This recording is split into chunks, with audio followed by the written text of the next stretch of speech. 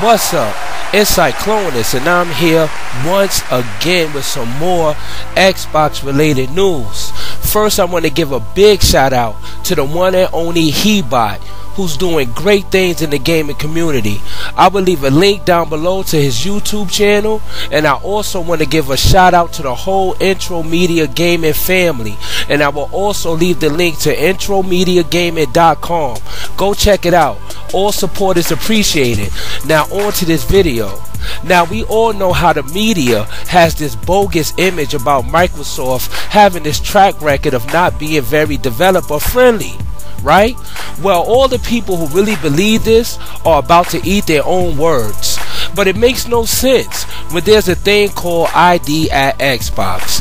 But anyway, Microsoft recently announced, which I think is great news for Xbox One owners and even better for game developers. Microsoft is living up to its promise to turn the Xbox One consoles into development kits.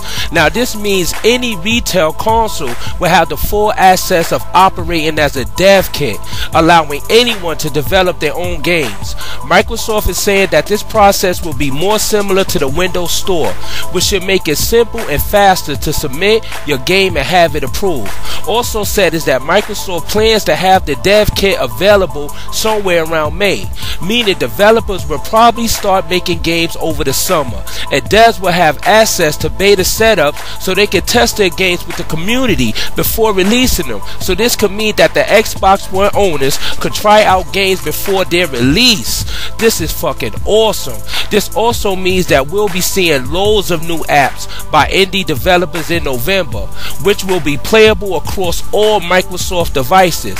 Another feature that Microsoft promised us is also making its way, and that is background apps. Microsoft says it will now be possible for apps to run in the background while you do other things on your Xbox One and other Windows 10 devices. Microsoft has said they were going to turn the Xbox One into a dev kit since almost before the console was even launched.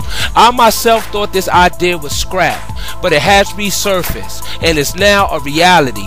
Allowing access for anyone to the dev kit is yet another step in the right direction, and another win for Xbox and Microsoft, and another crushing blow to Sony's PlayStation 4, making Sony's latest console even more inferior as Microsoft keeps pushing boundaries and innovation with the Xbox One by changing the world's perception of what can be done on the gaming console and changing the face of gaming as we know it, while Sony's PlayStation 4 has remained almost unchanged since its launch. I'll go ahead and say this: what baffles me is how could anyone choose a PlayStation 4 over an Xbox One with Windows 10, Xbox Live superior online structure, the new Xbox One Experience update. Not only that, but updates that brings new features and functionality just about every month.